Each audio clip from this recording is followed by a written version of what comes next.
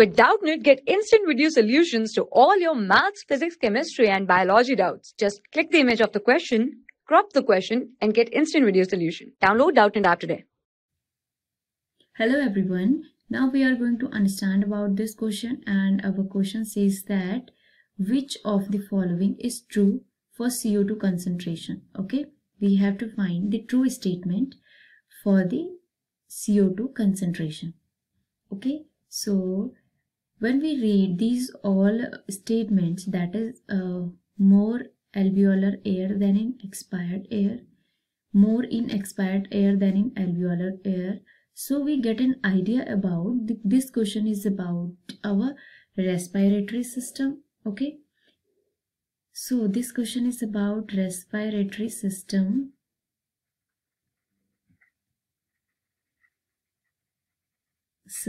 Okay, and we know that the our respiratory system play a very crucial role in the gaseous exchange. Okay, so we can say that it facilitate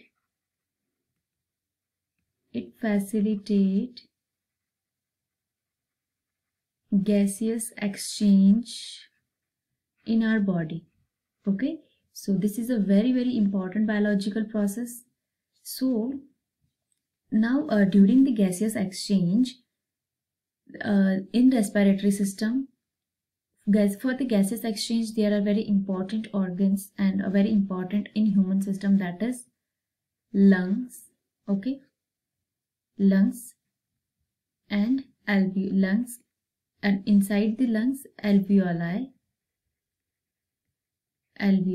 Okay, so in this when our body system gain oxygen from the atmospheric air. Okay, so here we write about the atmospheric air or expired air. Okay, atmospheric air, and then this oxygen air O2 is moved towards the lungs. Okay, from our lungs when we breathe or when we inhale. Okay, so at that time the atmospheric oxygen is reached into our lungs or alveolar.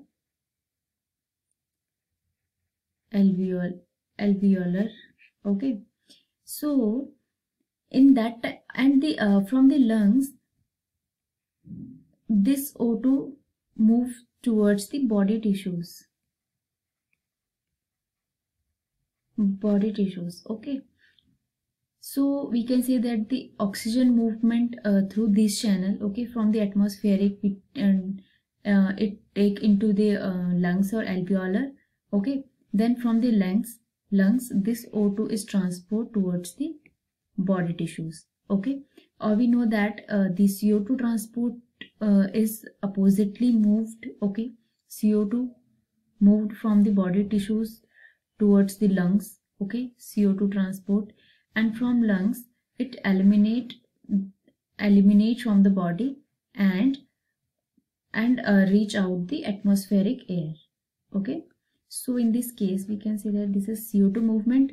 Okay, so because the in the lungs, in this part, the carbon dioxide concentration, firstly the carbon dioxide concentration in body tissues very high, because in this side the CO2 is accumulated by the various metabolic processes.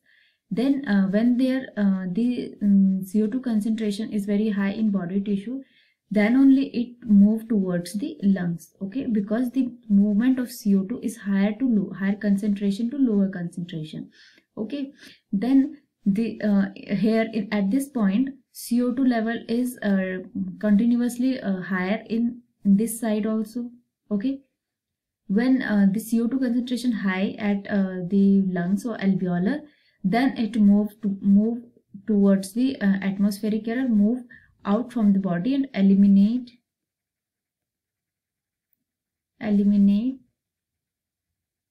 from body and go out into the atmospheric air. Okay, and this process is constantly running.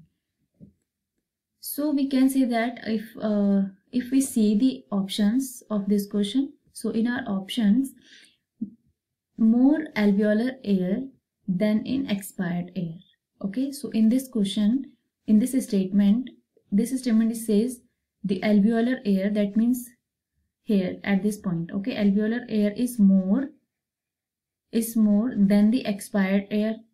So as I told you earlier, CO2 concentration is more here, that is why it is moved towards the atmospheric air or to eliminate from the body. Okay, so this statement will be correct, okay, with respect of CO2 concentration. Okay, because when the CO2 more in alveolar, okay, then only it move towards the out of the body or expired air. Okay, so the expired air is low, this will be low, that is why it moves towards the atmospheric air. Okay, so this statement will be our correct answer. So hope you understand well. Thank you. For class 6 to 12, IIT JEE and NEET level. Trusted by more than 5 crore students. Download Doubtnut app today.